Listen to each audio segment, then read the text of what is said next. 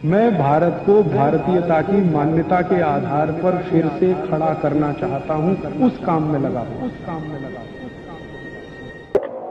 अब उसके आगे का नियम है कि आप जब भी भोजन के बाद विश्रांति करें या रात को विश्रांति करें, विश्रांति करते समय आपका सिर सूर्य की दिशा में रहे तो अच्छा, सबसे अच्छा, पूर्व दिशा।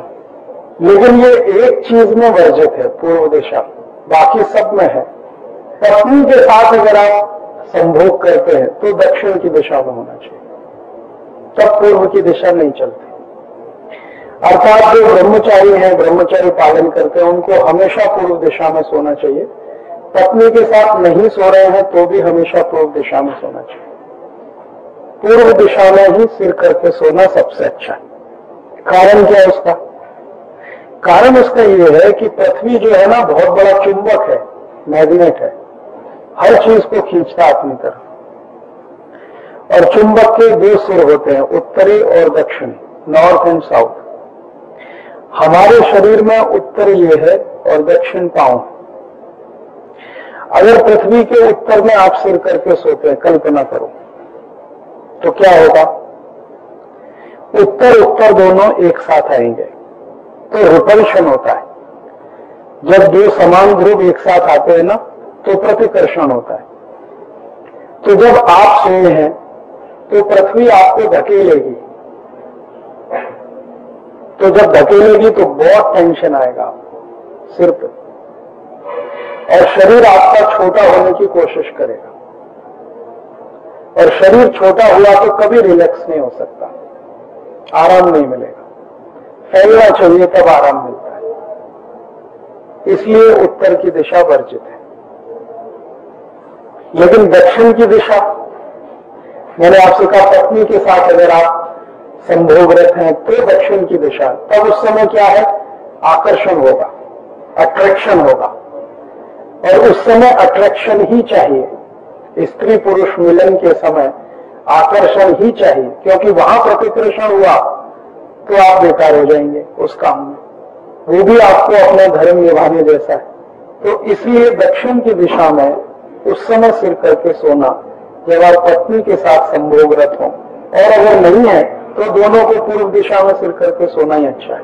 वो आप अपनी अपनी कैपेसिटी, सामान्य रूप से जो समय है, माने सामान्य रूप से जो माना जाता है एवरेज, वो 3 से 4 मिनट है। लेकिन कई लोग हैं जिनकी कैपेसिटी अच्छी है तो वो 5-7 मिनट भी हो सकता है, लेकिन 3-4 मिनट सामान्य। हाँ, उसके लिए तो बहुत कड़क नियम है, वो फिर दूसरा शास्त्र में चले जाएंगे हम, अगर कभी समय आएगा तो वो मैं बता दूंगा। उसमें क्या है कि वो फिर जो हमारे देश का सबसे बड़ा शास्त्र है, जिसको काम सूत्र कहते हैं, संस्कृत में लिखा वात्स्यायन का, वो उसके नियम उसमें चले जाएंगे सब। अभी मैंने तात्कालिक रूप से उतना ही बताया। उसका तो इतना बड़ा शास्त्र है कि 10 दिन भी व्याख्यान दो तो कम पड़ेगा। ये अभी हम आगे बढ़ रहे हैं। सोने के लिए मैंने आपसे कहा कि पूर्व दिशा में ही सोएं तो सबसे अच्छा। अब सोते समय एक नियम बहुत महत्व का है कि जब आप सो रहे हैं तो कोशिश करिए पेट से सांस आपकी हो, छाती से नहीं। जब आप काम कर रहे हैं तो छाती से सांस होना अच्छा है। कोई भी काम करें, मेहनत का हो, मजदूरी का हो, एक्सरसाइज हो, जो भी आप काम करते हैं, चलना हो, उठना हो, बैठना हो, तो छाती से सांस होनी चाहिए। और जब सो रहे हैं तो हमेशा सांस पेट से आनी चाहिए। मतलब सो गए आप तो सांस भरेंगे तो पेट फूलना चाहिए, सांस निकालेंगे तो पेट अंदर जाना चाहिए। ये मोमेंट में ही सोना सबसे अच्छा है। पेट से सांस लेके जो सो सकते हैं, जिंदगी पर्यंत निरोगी रह सकते हैं।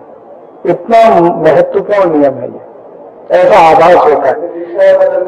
हाँ, अगर ऐसा होता है तो ये आपको मानसिक अवस्था है, इसके लिए औषधि है।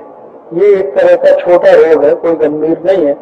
1 या 2 ड्रॉप औषधि लेंगे तो ठीक हो जाएगा, मैं आपको बता दूंगा। इसके लिए औषधि की जरूरत है। ये जो मैंने कहा आपसे कि आप जब भी सोएंगे, ये बहुत महत्वपूर्ण नियम है कि आपकी सांस पेट से आनी चाहिए। कोशिश करिए, थोड़े दिन में अभ्यास हो जाए। और काम करते समय सांस हमेशा छाती से आनी चाहिए। सोने के समय आप ध्यान रखिए, फिर सो गए तो आने ही रहेंगे, वैसे ही रहने वाले। आप जब, हाँ मैं बताता हूँ, खरा के लिए बताता हूँ। आप जब सोते हैं तो सोते समय आप जो गतिविधि करेंगे वो फिक्स हो जाएगा आपके कंप्यूटर में। हमारे बॉडी में एक बायोलॉजिकल कंप्यूटर है, जैसा आप चाहो वैसा फिक्स हो जाता है। आप रात को सोते समय मन में तय कर लो कि मुझे 5 बजे उठना है, तो बिना अलार्म आप 5 बजे उठ जाएंगे। मैं पिछले 15 साल से ये करता हूँ, क्योंकि मुझे ट्रेन में बहुत प्रवास करना पड़ता है। तो कभी ट्रेन मेरी 3 बजे सवेरे किसी स्टेशन पर पहुंचती है, कभी 2:30 बजे पहुंचती है, कभी 4 बजे पहुंचती है, और ये समय नींद का सबसे गहरी नींद का ये समय होता है। एक आज तक भी ऐसा कभी नहीं हुआ है कि मैं सोते हुए चला गया और स्टेशन मेरा निकल गया।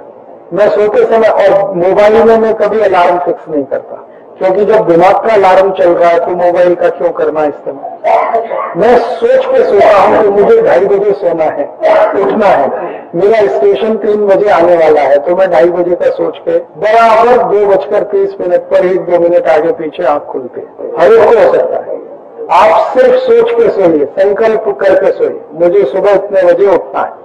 तो अपने शरीर में एक जैविक कंप्यूटर है, उसमें प्रोग्राम फीड कर दीजिए, वो अपने आप उठा देता है। कई बार में होता है कि किसी स्टेशन से मैं चढ़ा, 12 बजे ट्रेन थी, 3:30 बजे दूसरा स्टेशन आने वाला है, तो 3.5 घंटे मिलेंगे सोने के लिए। तो मैं तय कर लूंगा कि 3 बजे उठना है तो बराबर उठूंगा। बाद में उतर के स्टेशन पे किसी के घर जाके फिर नींद आ जाएगी, लेकिन उस समय तो बराबर उठ जाऊं। ये सभी मनुष्य को है। हाँ बता रहा हूं, पहले ये समझ लिया कि सोते समय हमेशा आपको पेट से सांस लेनी है, छाती से नहीं। काम करते समय कभी पेट से सांस नहीं लेनी है, छाती से। पेट उठना और गिरना चाहिए, पेट से सांस।